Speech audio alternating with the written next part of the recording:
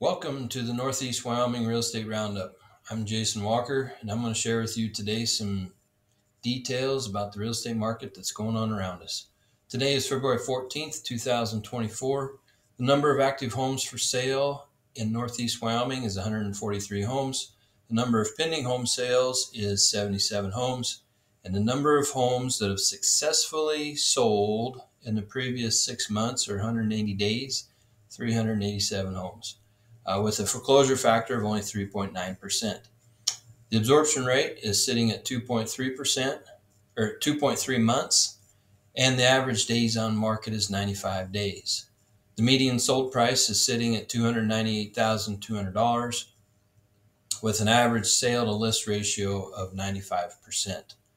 The economic trends that are in our area that are driving these factors and driving our market are as follows.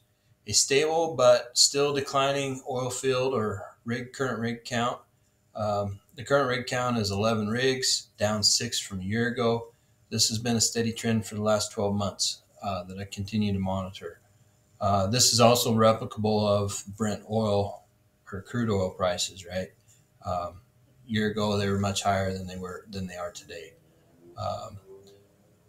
Flip side though, stronger natural gas prices than a year ago is providing support to both all three, oil, gas, and the coal industry.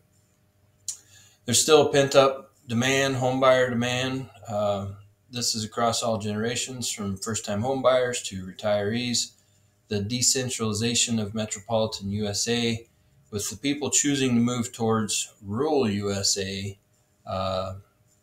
and really kind of pursuing personal safety, health safety, and security for their families, and better lifestyles for themselves and their families. So that pent-up demand's still here. Interest rates currently ranging between 6.125% with WCDA to 7.25% with conventional loans, and rural development, FHA, and rural development are all sitting within that range. The FHFA Housing Price Index report come out for last November. That was up 0.3 or 0.3%, and it was up 6.6% for the year. So suggesting nationwide that the housing market is healthy and stable. Lastly, the new home construction is still lagging behind, in my opinion, for the population growth for our area, creating a supply and demand issue and holding prices higher. Therefore, in my opinion, the real estate market is still stable. Information for this report was obtained from the Northeast Wyoming Multiple List Service and, of course, my personal dealings with buyers and sellers currently in the marketplace. For more specific information for your specific area or your specific neighborhood, drop me a comment down below, give me a call, send me a text, and we'll get together.